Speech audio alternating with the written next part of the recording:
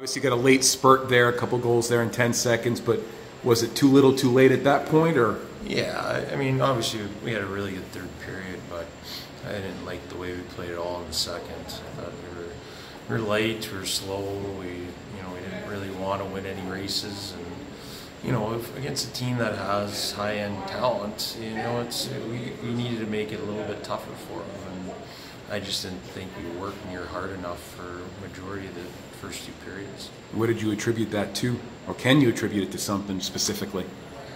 I don't know.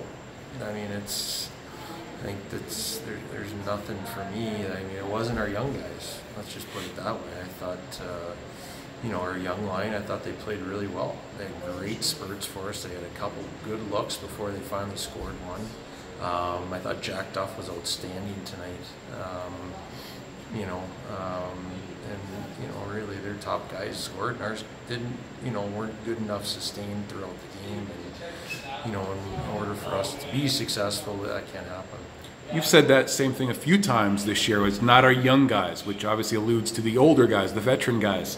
Is that concerning that it seems to be becoming a trend at times? Well, I think we got older guys that aren't used to being in certain roles. And that's where we're trending right now, where our younger guys are starting to see more and more, and they're going to continue to see more and more if they keep playing the way they do. And, we're, as much as we want to sit here and say, yeah, we're playing for this year, we're building this team here. And we need these young guys to be our best players in a couple of years, and the only way that happens is by gaining experience and getting confidence. And that's what I see out of them right now, is they're very confident. And really, I use Emmett Sproul as an example. Since he's come back after Christmas, he looks like a completely different player. And he's a kid that's really knocking on the door for more playing time.